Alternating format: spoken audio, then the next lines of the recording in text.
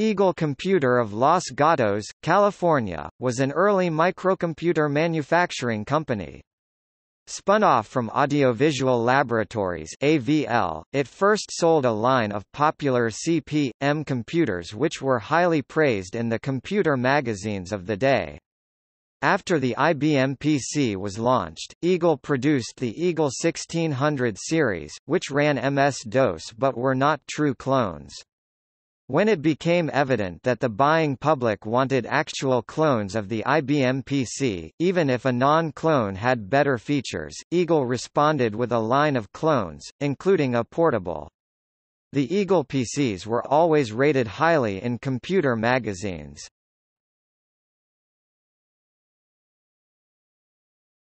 Topic: CP/M models.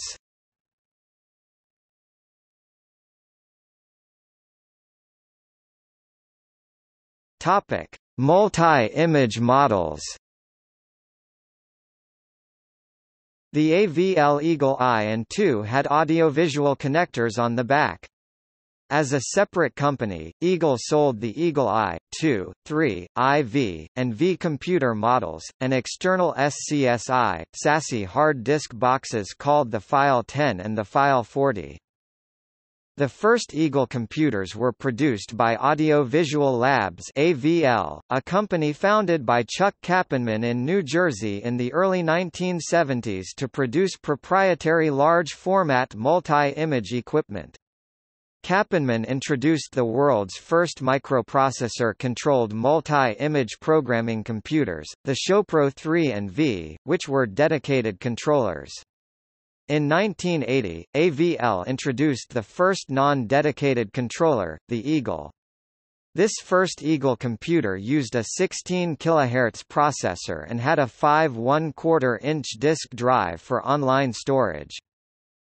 The Eagle ran PROCALL, Programmable Computer Audio-Visual Language Library software for writing cues to control up to 30 ectographic projectors, 5 16 mm film projectors and 20 auxiliary control points. Digital control data was sourced via an RCA or XLR-type audio connector at the rear of the unit. AVL's proprietary ClockTrack, a biphase digital timecode similar to, but incompatible with SMPTE timecode, was sourced from the control channel of a multitrack analog audio tape deck. The timed list of events in the Eagle was synchronized to the ClockTrack. Later versions of PROCALL included the option of using SMPTE timecode. Most programmers abandoned ClockTrack for SMPTE, as more multi-image programs began to incorporate video. Two separate digital data streams were output from the Eagle, also via RCA or XLR-type audio connectors. These telemetry streams, called Positrack, each controlled up to 5 external slide projector control devices also manufactured by AVL, known as Doves.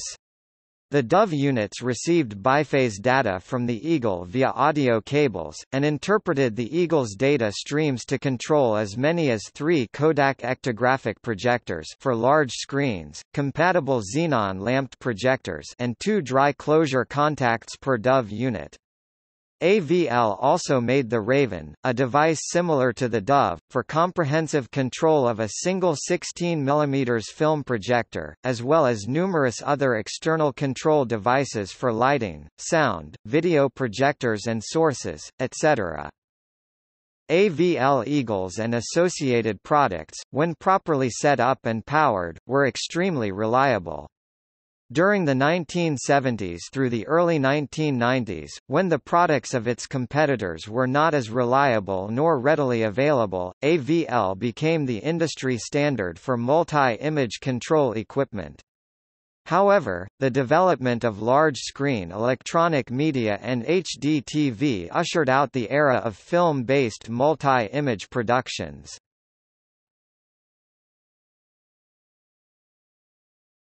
Topic: Basic design. All CP/M Eagles had the same basic design, except for the storage devices. The exception to this was a portable model, in which the keyboard formed a removable lid that could be snapped to the main unit for traveling. An attractive off-white case held the entire computer. The top section held a green monochrome monitor on the left, and one or two full-height storage devices, stacked one above the other, on the right. An anti-glare screen was held in place against the front of the monitor, and the front of the top section shut, by a black plastic bezel. This bezel snapped into place. The back of this section held a fan right behind the drive enclosure, and a silver label behind the monitor with the company logo and address, the model number, serial number, voltage, frequency, and current.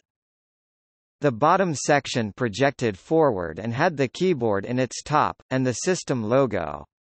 Inside this clamshell was the main circuit board, connected to the monitor, drives, keyboard and ports by cables.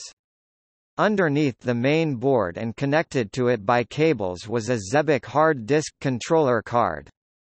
On the back of the clamshell was the reset button, 2-232 rupees serial ports labeled Serial A and Serial B, a Centronics parallel port labeled Parallel A, a SASI port labeled Parallel B, the brightness knob for the monitor, and the on-off switch.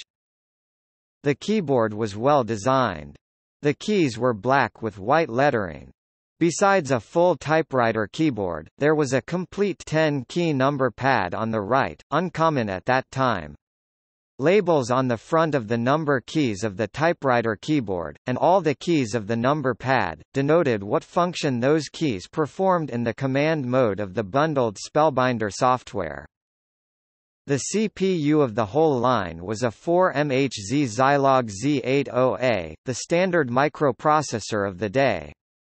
Memory was 64K, which was all the RAM that the standard CP/M2.2 operating system could address with an 8-bit chip.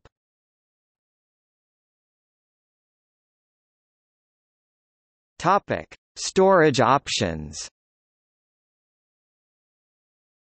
Also available were external hard disk units called the File 10 and File 40. These were metal Corvus boxes with a fan and power switch on the back. Inside a File 10 was the same hard disk as an Eagle IV had, the same Eagle SASI card, and a power supply. The File 40 had the same 32 MB hard disk as an Eagle V.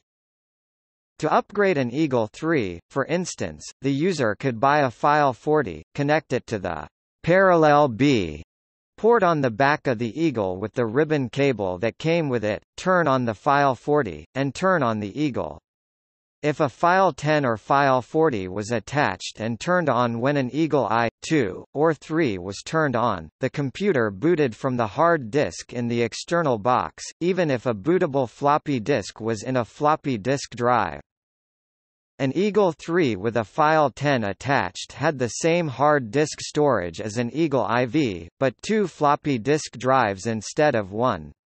Similarly, with a File 40 attached, it was functionally the same as an Eagle V with an extra floppy disk drive.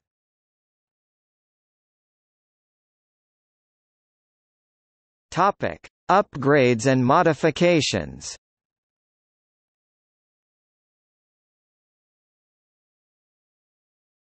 Topic: Hardware changes. The original AVL Eagle was an S100 8080 computer with separate boards for the AVL multi-image interface, the Intel 8080 CPU, floppy drive interface and 16 kilobits memory cards, of which the standard machines only had one. Extra 16 kilobits memory boards were available if you could afford one. The boot floppy did not offer to run anything other than Procol unless you paid for one to run the Electric Pencil word processor. Eagles were easy to open and easy to upgrade. The only difference between an Eagle I and an Eagle II, for instance, was the number of floppy disk drives. By adding the right drives, and a hard disk, SASI card, and extra power supply, AI could be upgraded to a 2, 3, IV, or V, A3 could become a IV or V, AIV could become a V. When half-height floppy disk drives and hard disks became available, Eagle drives that had worn out could be replaced with ones that took up less space and drew less power. The Eagle BIOS supported up to 2 double-sided floppy disk drives and up to 4 8 MB hard disk partitions. Systems could be built with 2 half-height floppies and a 10, 20, or 32 MB hard disk. A system with 2 floppies and a 10 MB hard disk was jokingly called a IV+, while one with a 20 MB hard disk was called a 4.5. However many floppies it had. Just to see whether it would work, Eagle Computer Users Group members mounted 2 half-height 10 MB hard disks in an Eagle, each attached to its own SASI card, both cards connected to the same Xebec controller. This IV/2 worked perfectly, but it was a waste of resources. The Eagle SASI card was the rarest and hardest to find part in the computer, since only Eagle made them and not all Eagles had them to begin with.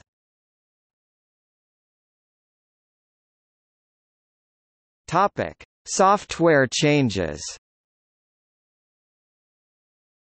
Computer hobbyists continued to improve CP/M in various ways even after digital research was no longer in business.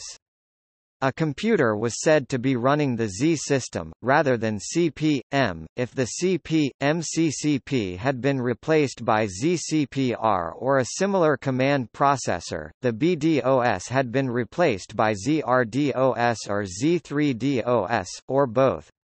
This could be done manually, if the source code for the BIOS were available, or automatically with various packages. One long-term concern with Eagles was how loud the hard disks were, and how they seemed to hunt over and over whenever reading or writing data. NZCom from Alpha Systems Corporation allowed the hard disk of the Eagle IV to run more quickly and quietly. This observation was confirmed whenever an Eagle had the Z system installed.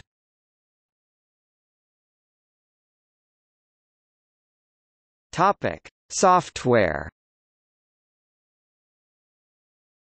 The software for the CP/M Eagles came on 5.25 floppy disks. For customers who bought an Eagle IV, Eagle V, File 10, or File 40, all of the software was already installed.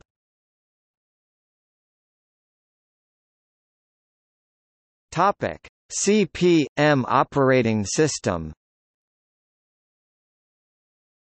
BIOS, CP/M consisted of 3 parts, 2 of which never changed and were copyrighted by Digital Research. The third part, the BIOS, was the interface between the operating system and the hardware, and varied between the systems of different computer manufacturers, and sometimes between different models from the same company.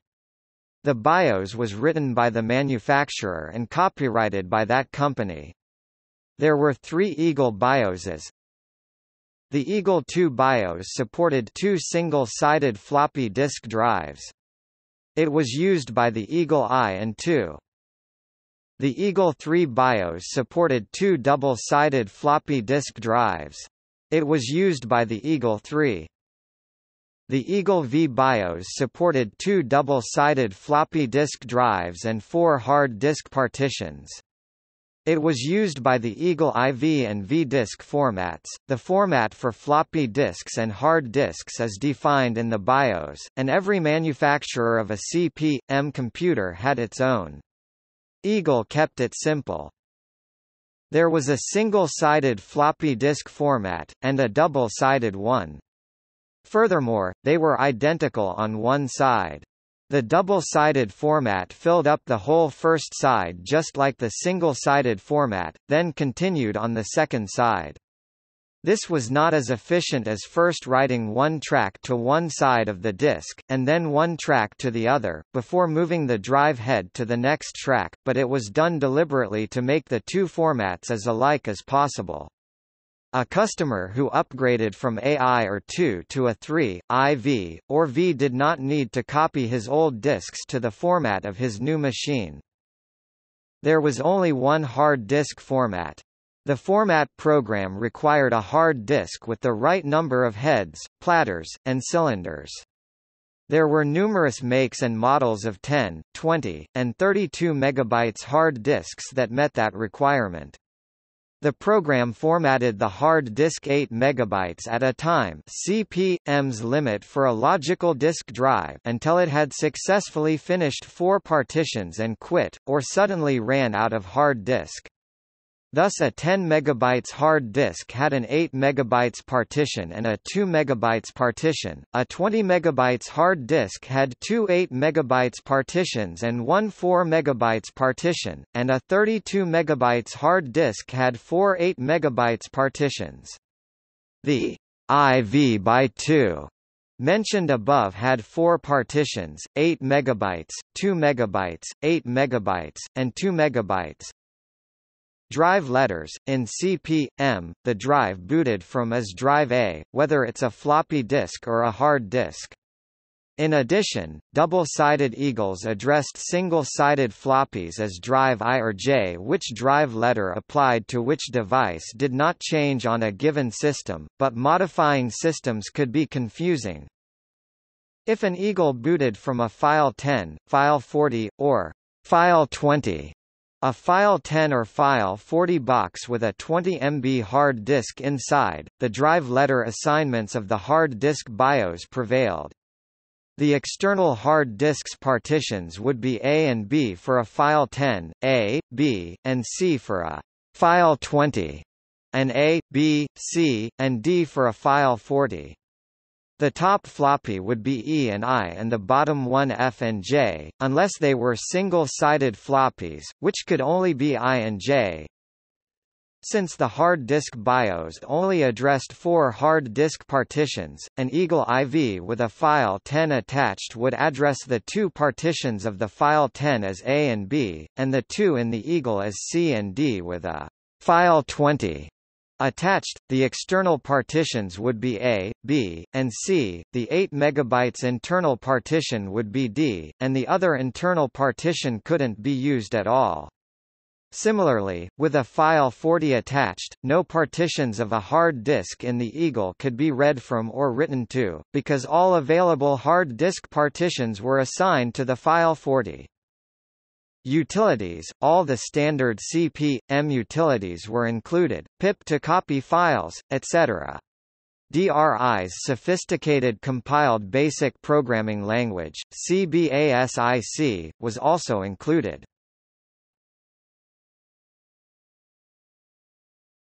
Topic: Eagle utilities. Every CP/M computer manufacturer supplied additional software utilities, in much the same way that Linux distributions add their own installer, etc. to the standard kernel and libraries. On Eagles, they were Hello. In CP/M there is a memory address which holds 8 bytes, normally blank. If this location is patched with a word like hello, then the operating system, after booting, will look for a hello, com or hello, bat, and if it finds one, will run it. All the Eagle software disks except the system disk, and all Eagle hard disk systems, ran a menu program on booting. The bundled software appears on this menu, so the user doesn't have to type the names of the programs at all, just type a number from the menu. A utilities sub-menu even includes things like copy from the top floppy to the bottom floppy and turn off the computer safely, so that the customer doesn't have to learn pip or remember to park the hard disk. More experienced users could exit from the menu program, rename hello, com to something else to prevent it running, or even patch CP/M to remove the hello entry. Format and HDFORMAT. These are the floppy disk and hard disk formatting programs, described above under the CP/M BIOS. Backup. This program let the user specify what files he wanted to back up from a hard disk and save on floppies, and he could save the specification list in a file. With a floppy disk format of about 3/4 of a megabyte, it only took 12 or 13 floppies to back up an Eagle IV, even if the hard disk was full. When the user ran backup, it asked for a name for the set and a comment to identify it. This information was stored on each floppy disk of the set. It didn't matter what size the files were because of backup's intelligent design. If it ran out of disk space in the middle of a file, backup asked its owner to insert the next disk, and continued backing up the file onto the next disk. Restore. Like backup, restore allowed an Eagle user to specify the files to work on, in a specification file. If a file to be restored had been divided across 2 or more disks, restore would ask for disks as it needed them, and tell its user if he put in the wrong disk. Of course, if a file weren't divided, and the user knew what disk it was on, he could also restore it with pip or some regular copy program. PWRDWN. When Eagles were made, hard disk read-write heads would come down on the platter when turned off, and data could be lost unless they were first moved to a special location. The PWRDWN command parked the head so an Eagle with a hard disk could be turned off safely.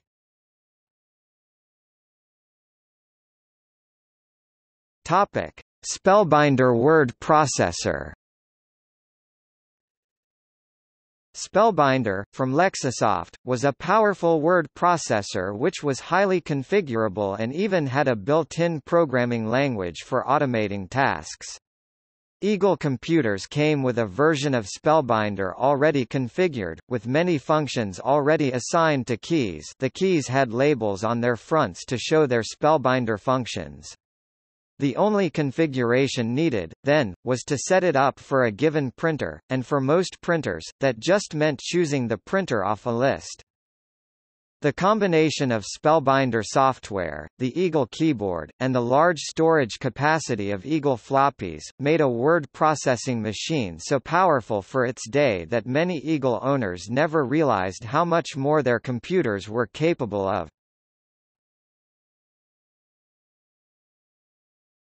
Topic: Accounting Plus or Ultracalc. Eagles were marketed as business machines, so financial software had to be part of the package. Originally this was Accounting Plus, a professional bookkeeping system so large that it took 6 Eagle double-sided 784 kilobytes floppy disks to hold it all, and required constant disk swapping on an Eagle without a hard disk. Constant protests, questions, and requests for customer support led Eagle to stop bundling Accounting Plus with its computers. Most users simply didn't need all that. Ultracalc, a spreadsheet program from Sourcem, was substituted in later machines.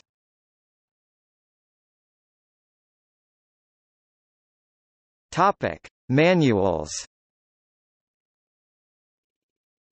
Eagles early enough to come with Accounting Plus, whether made by AVL or Eagle, had 2 black binders of documentation.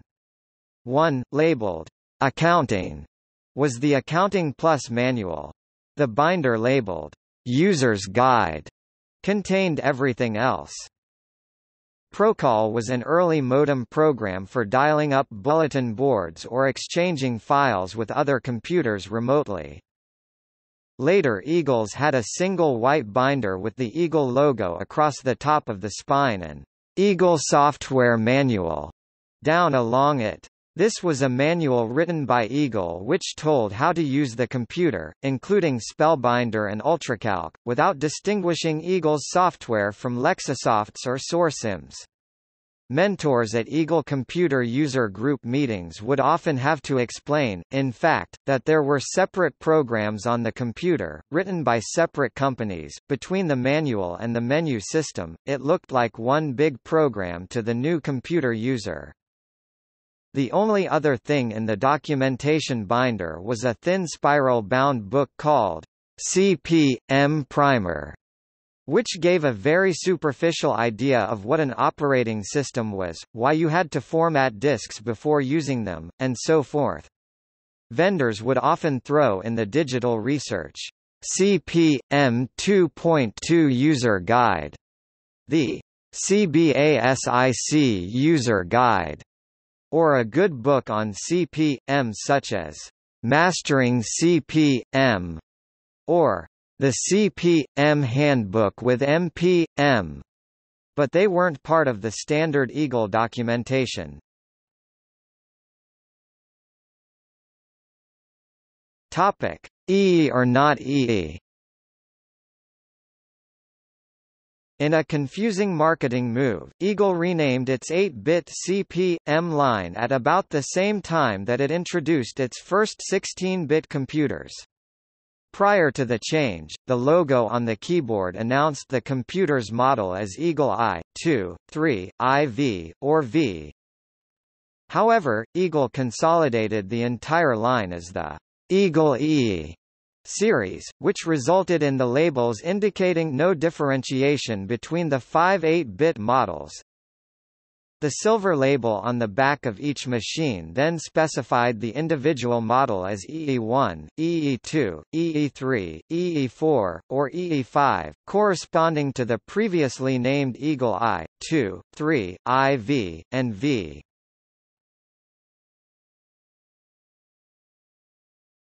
Topic: Old Eagles today. Some causes of failure may be expected in any computer built the same way. If chips are attached to the boards in sockets, rather than soldered on, they may be loose because they expanded from heat whenever the computer was on for a long time, then contracted whenever the computer was turned off. A computer that was used a great deal, and for a long time, may require a new owner to open it up and gently press the chips down before it will run. Another problem sometimes found in old Eagles with hard disks is stiction.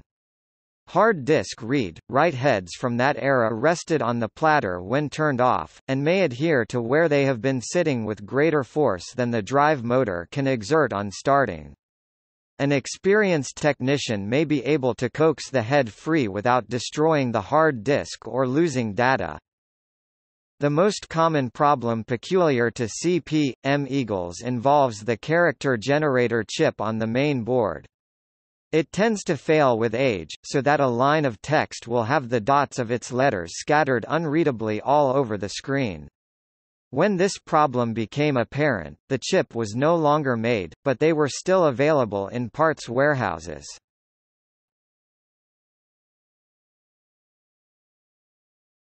Topic: 1600 series.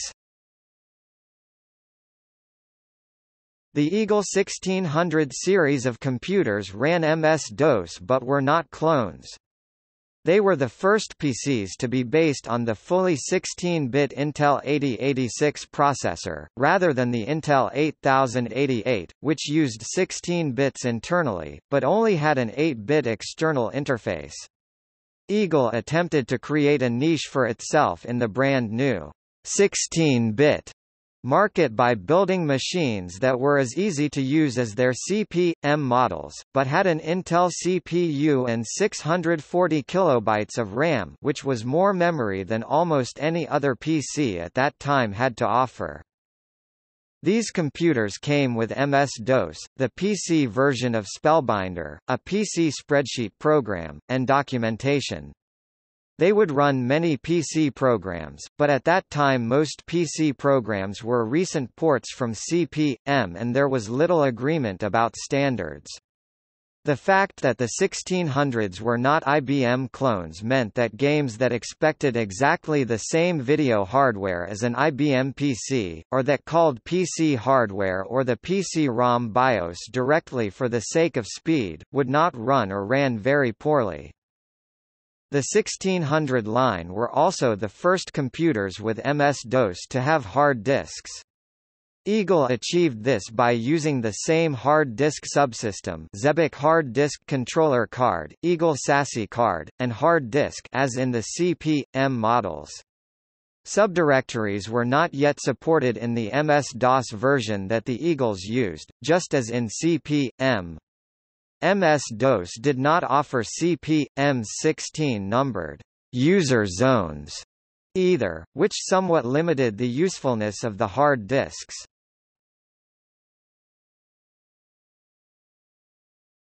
Topic: Eagle PCs and IPO. Eagle was also one of the first manufacturers of clones of the IBM PC. The Eagle PC was introduced in 1982. It had enhanced 752 x 352 graphics compared to the IBM PC's 640 x 200 resolution, and it was quieter because it did not need a cooling fan. The PC2 followed, but the screen resolution was downgraded to match that of the IBM PC. Later the Eagle Spirit Portable came out, and the Eagle Turbo. Spellbinder was renamed EagleWriter on the Eagle PCs, and the spreadsheet program was called Ultracalc. No actual changes were made to either program. On June 8, 1983, the day of Eagle's initial public offering, its president, Dennis Barnhart, was killed in a crash of his new Ferrari. He had just taken a yacht salesman to lunch. There was a succession plan in place which resulted in the assumption of the CEO position by Ronald McQueen. As news of Barnhart's death spread, the underwriters reversed the IPO, refunding the money that investors had paid for the stock, and held another IPO a few months later, which was unprecedented in the PC industry. This dramatic timing has led people to suppose that this event caused the end of Eagle. The company continued to lead PC sales until IBM launched a lawsuit against some PC clone manufacturers like Eagle, Corona Data Systems, and Handwell Corporation, claiming copyright infringement of their BIOS code. All the companies named settled out of court, agreeing to re-implement their BIOS in a way that did not violate IBM's copyrights. This led to companies like Phoenix Technologies to offer PC clone manufacturers BIOSes that were written following a clean room design. Concomitantly with the lawsuits, IBM slashed prices for its own products, discussing the perspectives of the smaller PC firms like Eagle. One Morgan Stanley analyst was quoted in the June 9, 1984 issue of the New York Times saying, "Some of them are operating at 5% pre-tax margins, and there is just no room for more price cuts." Eagle rewrote its BIOS, but it never regained its lost sales. In what was a pioneering effort at the time, an initiative was launched to create a new market selling Eagle systems to China. This effort eventually fell through, and the company, like many others affected by the BIOS copyright restrictions, was ultimately unable to recover and was out of business by 1986.